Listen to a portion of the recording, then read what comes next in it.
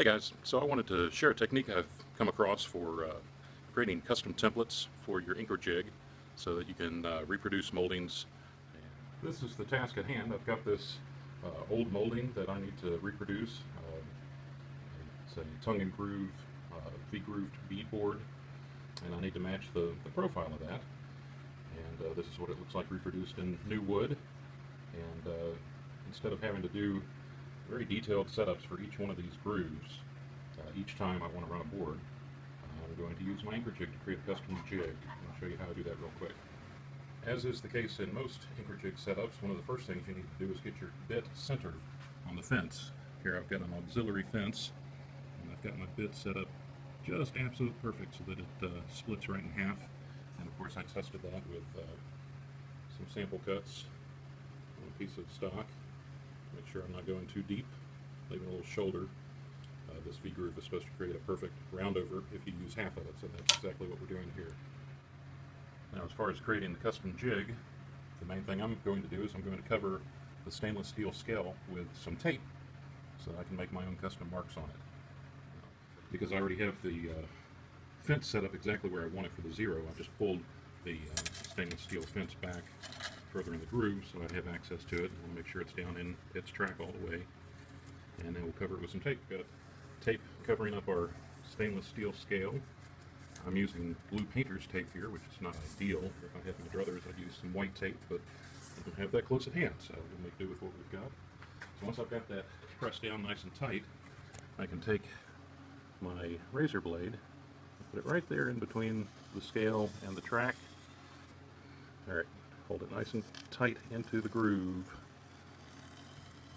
I'm just going to strike the dimension of that tape and then also cut it to a nice clean 90 down here at the end.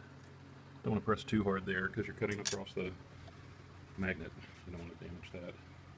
But the point here is to get a piece of tape that's fully supported by the stainless steel rule.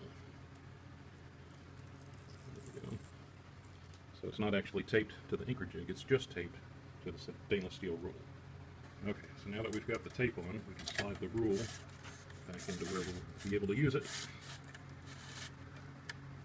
Okay, so now the first thing I'm going to do is mark center.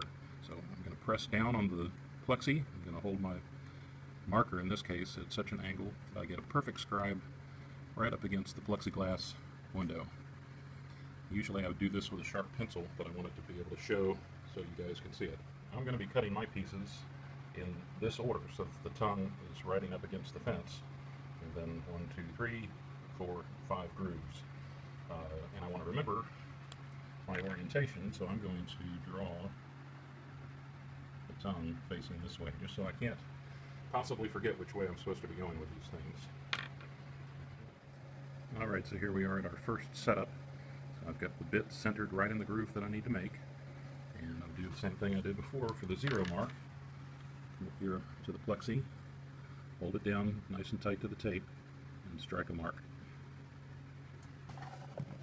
Okay, and then we can do the same for the next. And we'll just keep doing that across the width of the profile. And now here we are with our 4 or 5 marks where we'll make passes over the router bit. So first I return to the zero mark, where the zero mark's here at the plexi, lock my gate in, confirm that this is in fact centered on the blade. And now I'm going to grab the scale again. I'm going to move my zero mark under the hairline, because I do not like having to try to remember to line up to this side. I'd rather be on the hairline each time. So that's the secret to the customized templates. Make your marks using this as a guide, and then slide the whole thing so you can use your hairline. Now I'm set up and ready to go. I'll be able to zip to each one of these locations and run my stock and have perfect reduplication each time. And here's our reproduced stock after a couple of quick passes and a touch up with the sanding sponge. So that's it. That's how I make custom templates to reproduce cuts. So custom templates, one thing I would recommend is you do not want to leave the tape on too long, or else your sliding scale will eventually get sticky, and it's better to get those off. Anyhow, hope it helps some.